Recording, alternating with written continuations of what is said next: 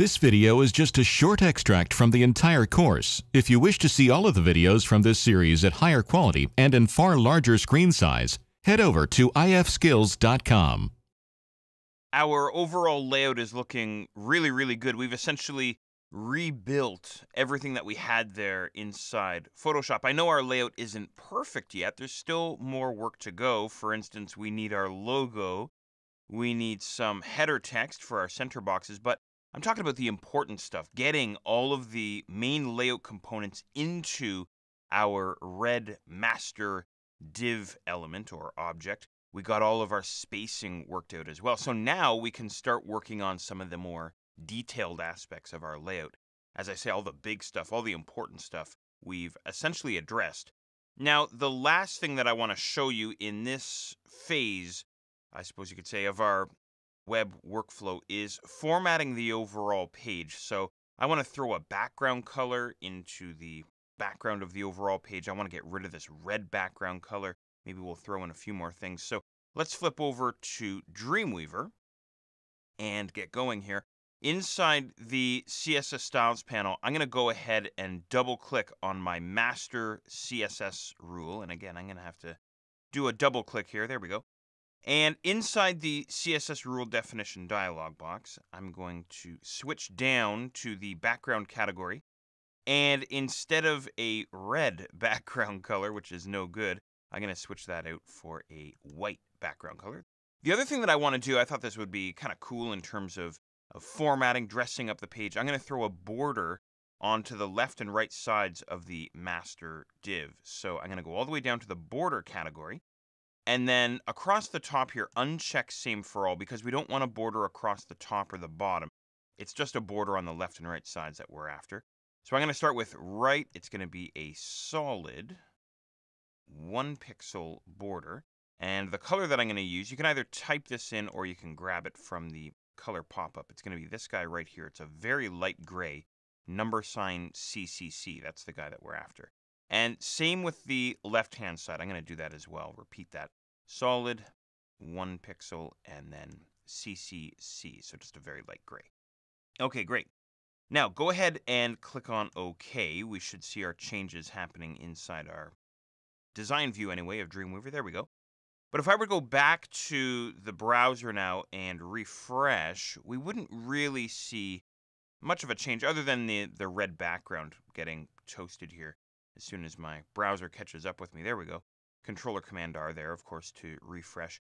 I want to create sort of a distinction between the background of the page on the left and right sides of the layout and then the actual layout itself. So what I'm going to do is I'm going to head back to Dreamweaver for a second. I want to show you something that's kind of neat, kind of cool. Inside Code View, if you would be so kind as to flip over there, and scroll down to where we have our body, where the body begins. Now for myself, it's down around line 112. And here you'll notice it says body, and then there's all this stuff here. Style, background color, margin top, margin bottom, margin left, margin right. Now all of this stuff is CSS coding, but it's what's known as inline CSS formatting. In other words, there's no rule, there's no CSS rule or style that's created here. It's actually applied inline, in the HTML code, if you will. So what I'm going to do is I'm essentially going to pull all of this formatting out of the body element and then rebuild a body style. So bear with me here. What I'm going to do is basically from style all the way over to the closing quote, being careful not to grab the closing angle bracket, by the way. Grab all of that and hit delete, and then hit delete one more time to get rid of that extra space there. There we go. And then what I can do here is, well, there's a bunch of different ways to do this. Let's do this via the Dreamweaver user interface. So I'm going to flip back over to Design View. And whatever I see in Design View, I'm really not too concerned about, because I'm going to head down to the bottom of the CSS Styles panel and click on this guy here, New CSS Rule. Go ahead and do the same here. Now, we could code this by hand, by the way. We could have just coded in our new CSS rule, but I thought I'd show you how to do this via dialog boxes. Okay, so new CSS rule.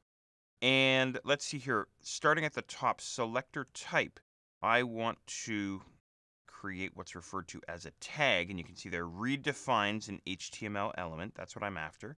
And it's already set body here for me for the selector name. So if your copy of Dreamweaver didn't do that for you, make sure you have body here in the next field. And then down towards the bottom, rule definition, make sure you're set to this document only, and then go ahead and click on OK.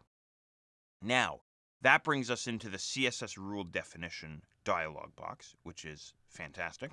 I'm going to head down to the box category, and for margin, make sure that same for all is checked, and inside the top field, I'm going to type in 0, just like that. So that's setting that 0 margin that we had removed not too long ago.